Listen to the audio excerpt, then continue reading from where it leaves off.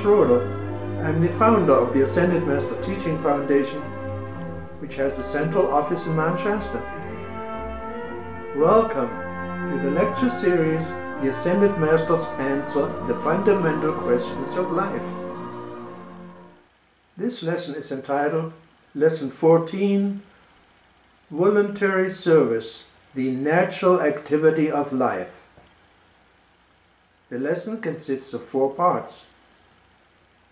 During this lesson we shall discuss the following subjects: impersonal service, the natural activity of life, when to serve, the required service, examples of opportunities to serve, the reward for service, the strictness of the cosmic law, worldwide service required, loyalty to the teachings, visions of a golden age, and finally, the spiritual caravan.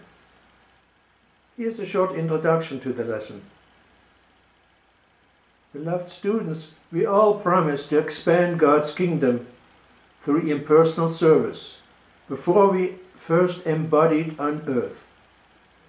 Impersonal service is service that not only blesses one person, but many persons. It is service that is given without any thought of remuneration, either in terms of personal recognition or money. It is the type of service Jesus gave for 3 years, Mr. Ballard for 10 years, Geraldine Innocenti for 16 years, Mother Mary and William Cassier for over 50 years, and the first Krishna for 640 years. It is the type of service that beloved Archangel Michael and the Great White Brotherhood extend on our behalf every day.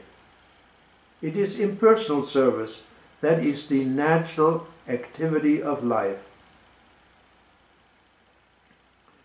During the first 2 golden ages, there was absolute perfection. There was the activity of teaching and learning, and no one needed to be saved.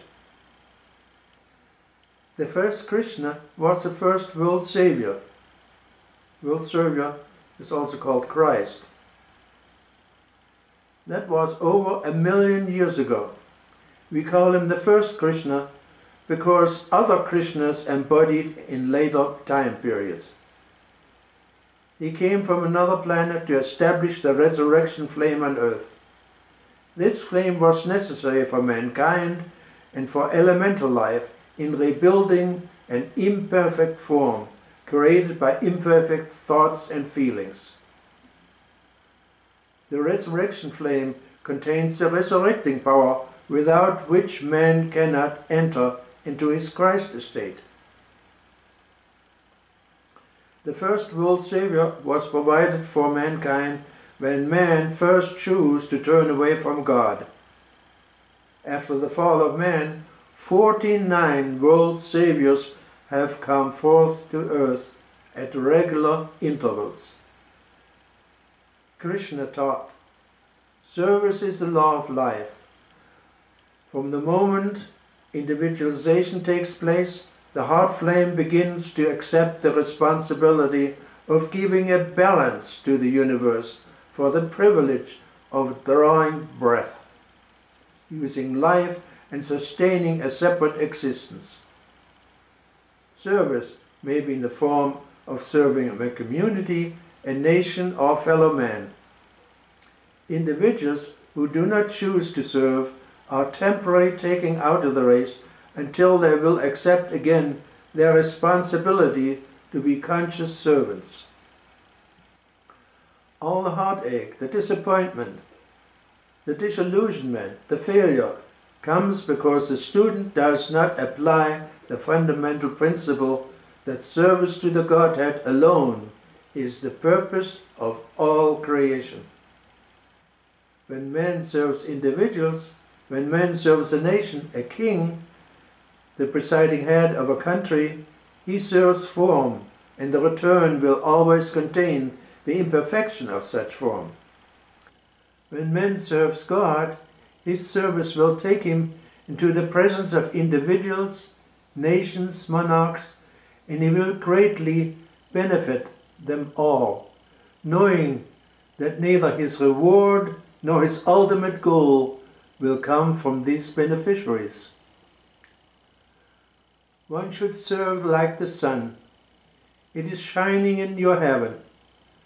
Mankind is the beneficiary of its light, but the sun shines for the glory of God to all men. To serve God does not mean to disassociate oneself from one's fellow man, nor to cast off the obligation of everyday living. Serving should be the motive of your life, action and being, just as you would set a thermostat and bless all in your home.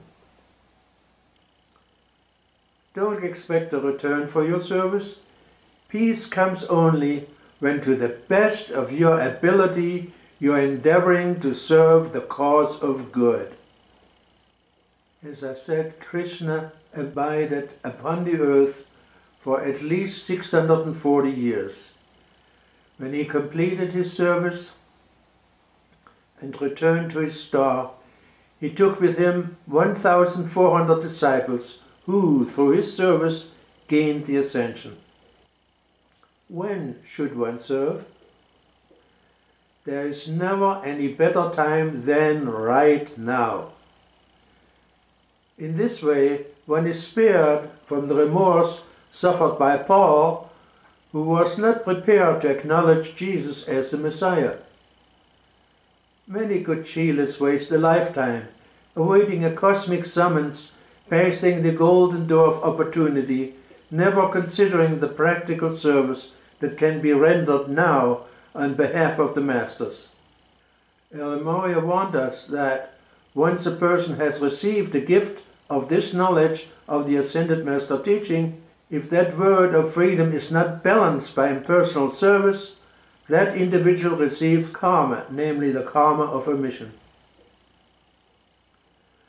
Some people declare, when I have attained, I shall serve the Lord. However, the Ascended Masters point out that if they would have to wait until the students were perfect in every way, they would have to wait forever. Therefore, a better statement would be, serve while you learn. All of you have heard the term hell and have probably wondered exactly what it meant. Hell is nothing more than the remorse one suffers when he or she stands before the karmic board and is shown his past life. Then the person realizes what might have been, how he could have served life better. For all life energy, for every electron loaned to an individual, he must render an accounting. How much knowledge and experience should one have before one steps forth and volunteers his or her spare time? Very little is needed. For example, the entire Bridge to Freedom teaching was saved by one group leader who was the least experienced group leader among 17 group leaders of the Bridge to Freedom. There is, however, one criteria, one prerequisite for impersonal service, and that prerequisite is proper motivation. All service so rendered should be given in a true sense of humility and peace, with a joyful heart and without expecting remuneration. This concludes Lesson 14, Part 1. I sincerely hope you enjoyed it, and I hope we will meet soon again for Part 2 of the lesson. God bless you.